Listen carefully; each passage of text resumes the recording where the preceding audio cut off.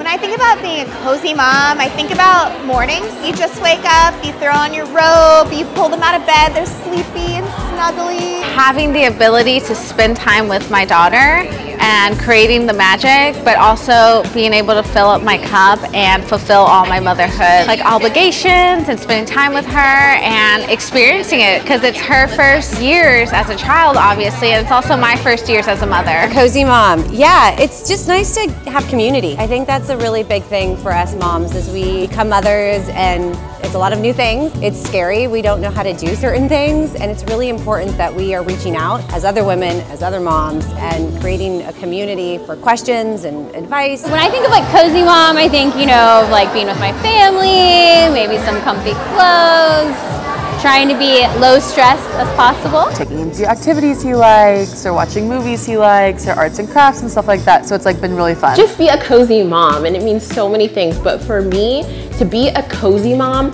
means feeling confident and comfortable in being a mother, being authentic, being genuine, and being open and real. It is really important for us to create community, and we want to create an amazing community of cozy moms across the world. We are in 40+ countries, and we just love our cozy moms so much, and I'm so honored to be a cozy mom. Be a cozy mom. Be a cozy mom. Be a cozy mom. Be a cozy mom.